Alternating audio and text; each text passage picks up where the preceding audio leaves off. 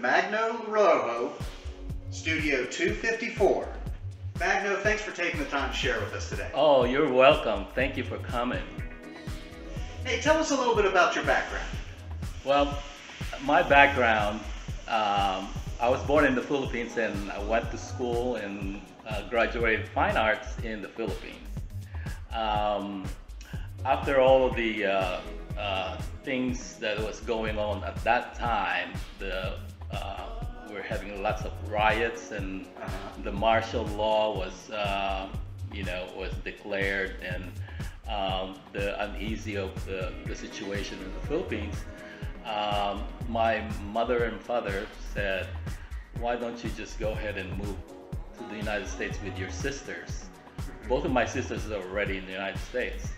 And so, because my father is an American citizen, I have a dual citizenship and was able to get out of the Philippines right away. 1974 is when I get to the United States. Staying in New York with my sisters, having a background in fine arts, it's kind of hard to get started in fine arts and doing paintings or what have you. But I was able to get some jobs. I started at a greeting card company in New York City, and I stayed as a graphic designer in New York City from being a production artist to art director in New York until my older sister and her husband, they're both doctors, had a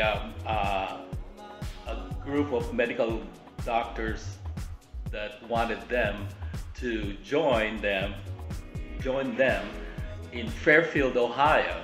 Okay. So they moved to Fairfield and they settled and everything, and they said, "Come on and visit us here." So I visited them in Ohio, the tri-state area, right. That area there, and there was the Filipino Community Festival. And I don't know if it's meant to be. I met my wife there. I fell in love and destiny. So, long story short, I moved to Cincinnati. I left New York and moved to Cincinnati. Got a job in a different art agency in Cincinnati, and two publications that I'm art director in both of those. Retired in somewhere like 2005 or 2007, and started trying to pursue what I want as a painter, because I'm a fine arts graduate anyway. Exactly. So got a studio at Essex at that time, and met a beautiful mentor teacher by the name of Karen Street, and she taught me, classical painting and portraiture. Incredibly talented. And that's where I kind of started in being in this environment, Essex and the artists and the Cincinnati Art Club. So now, how did you come up with your style of art? You have a lot of layering and a lot of texture, depth. Yes. Tell us a little bit about that. Okay, so now let's go back to where I started as a classical painter, or representational, if you will. That's what I was doing before, and I joined a group of plein air artists, which we go out and paint, so many different areas, locations. At one point, we were in one of the rural place in Kentucky, where there's this beautiful barn, and the scenery is fantastic. But the only problem with that is that it's right there on the street, almost So the road, there's no place to pull in with your car and stuff like that. Right. So I was right there by the road and painting away, but you know, there's this guys on four-wheel trucks and stuff drinking beer and throwing beer cans at me. And so I thought, oh my gosh, what else can they throw at you? Yeah. So then I was thinking maybe it's better to paint in my studio, since I know a lot of like these places. Sure. And so I decided to paint. First, I started painting water lilies, and I thought this is something that maybe I can come up with, a more modern take in Impressionism.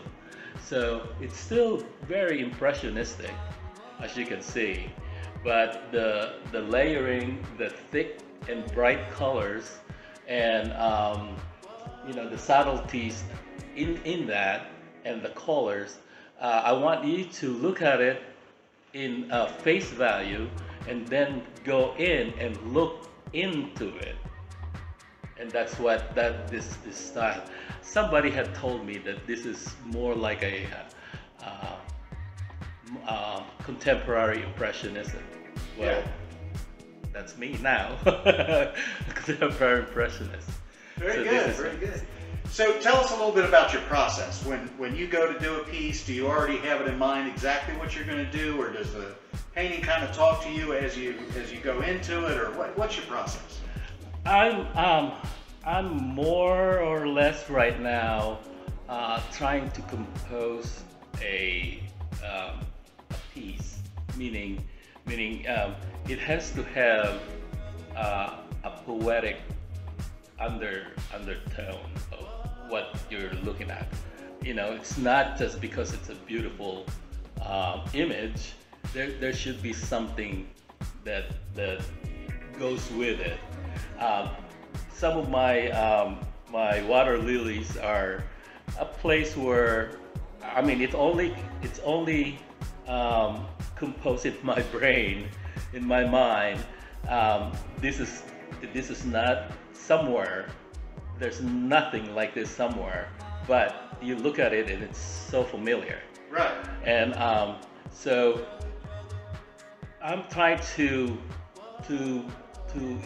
impart a little bit of a poetry. Like, for example, some of my figure or faces of these ladies and men, they have their eyes closed to make it so that it's not too direct and staring at you. I want you to stare at them and and feel what they're thinking. So there that's what go. That's how my process in painting. Right. So now, how long total have you been part of the Essex? Okay, so in 2005, I was here for. I had two studios here. One was way in the back, and then I was there for about maybe 3 or 4 years. Then I moved downstairs with a more spacious studio, and the total would be 9 years here at Essex. Yeah. But after that, I moved out and got a studio near where I live in northern Kentucky, and stayed there for 7 years. Got it. And about 2 months ago, I moved back to the Essex. So now you keep coming back to the Essex. Tell us a little bit about the advantage of being here at the Essex. Oh my gosh, there's too many to mention. One of them is the camaraderie, the artists, hundreds of artists are housed here at the Essex. You can exchange ideas, with them. They are so, giving of their time. If the door is open, you come, you say, "Hi, I'm Magno," and introduce yourself, and and that's, you know, that's the start. Yeah. They will come to your studio and so on and so forth, and it's convenient. It is spacious, even though it's a small one, you know, studio, but you come to Essex and I mean, it's a working studio. Right. Nothing here is just for display. All about Everybody, the art, and you can concentrate. right. That's what I'm so in love about Essex. Hey, what would you say to aspiring artists? Somebody that's just getting into it, or maybe somebody that's kind of caught in a rut, and you know, we all kind of shift directions a little bit Yeah. through our careers, like you just said. Yeah. Little words of inspiration. Yeah, well, we all know that we started, you know, we started somewhere, you know. So for the young ones that are thinking of getting into the art world, they don't be afraid of making mistakes. That's the biggest thing. Make a lot of mistakes And learn from every one of them. and learn from every one of them. And don't be afraid. Don't say, oh, this is, you know, ugh. Just keep on doing. Do a lot. Make a lot of art. Make a lot of art. And you know, That's what makes us better. that makes you happy. That's my I agree 100%. Hey Magno, thanks so much for taking the time to share with us today. I really appreciate it. No and thanks for coming back to the Essex. Oh, thank you so much, Brad.